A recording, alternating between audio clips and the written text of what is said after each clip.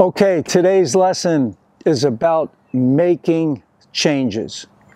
Okay, those that are willing to pay the price, put in the time, and make some changes are going to reap the benefits. Okay, it's as simple as that.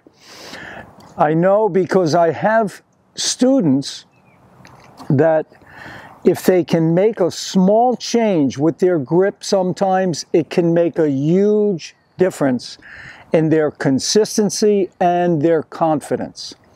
As an example, let's say I have one student that likes to hold an Eastern forehand grip. Okay, Eastern forehand, that's where you take the index knuckle and the heel pad and you put it on bevel number 3. Remember the bevels, one's on top, two's on the side. 2's that little bevel there, and 3 is on the side. So when you put the index knuckle and the heel pad on number 3, that's an Eastern grip. Now the problem with an Eastern grip, if you do not push the palm of your hand down like this, see, the racket's going to tend to be straight up. And if you don't push your palm down like that, and the palm of your hand is down at the low point of the backswing, okay, if you don't have it like this, let's say you have the palm facing the camera, as you swing up, the racket's going to naturally be laid back slightly. And the problem my student has is she's always trying to do this at contact, and she finishes low.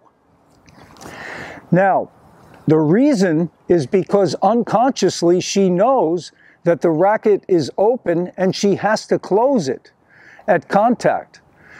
And she comes down like this. Now, if she could change the grip, that's the key. Change the grip by going from an Eastern to a semi-Western. So you don't even have to go all the way to a semi-Western. You could go in between and still do well. So you turn the hand this way, and now my index knuckle and the heel pad is on that ridge, on this ridge here, or on this flat surface number 4.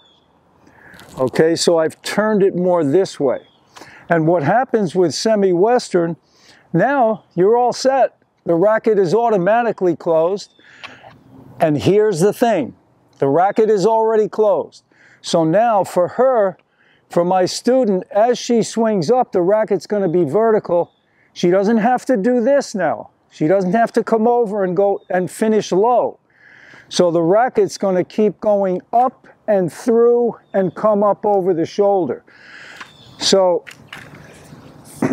over time, if she practices with that grip, if she makes sure she has the semi-Western and finishes high, that's the key. She's going to have to finish like this every time.